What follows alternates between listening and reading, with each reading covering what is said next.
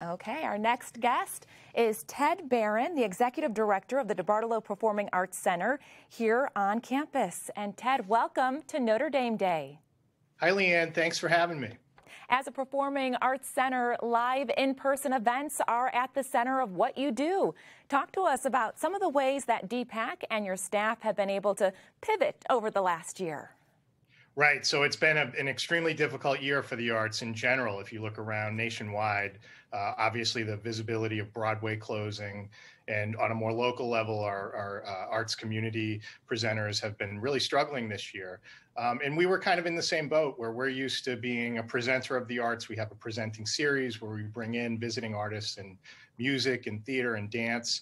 And with restrictions on performances themselves, as well as public gatherings of people, that just wasn't possible. So we had to kind of retool and think about how we could best serve the university's mission, which really this year was focused on just trying to preserve the student in-person experience.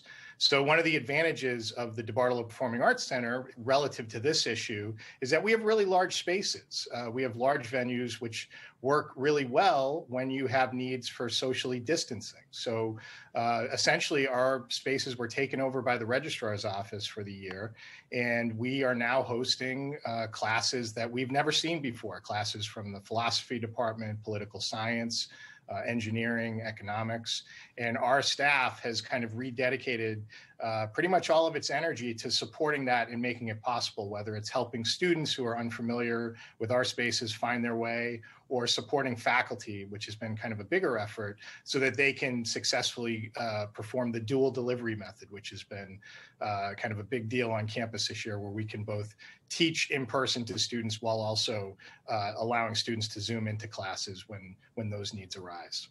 Now, thinking about the upcoming academic year and a new season at DPAC, what are some of the things that we can look forward to?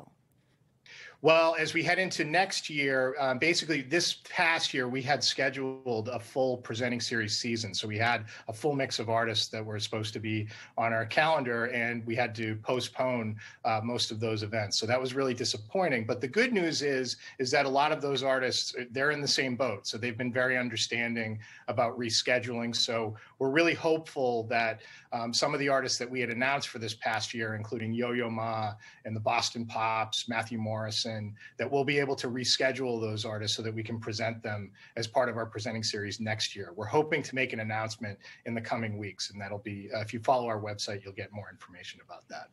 Oh, good. We look forward to that. Ted, thank you so much for joining us on this Notre Dame Day.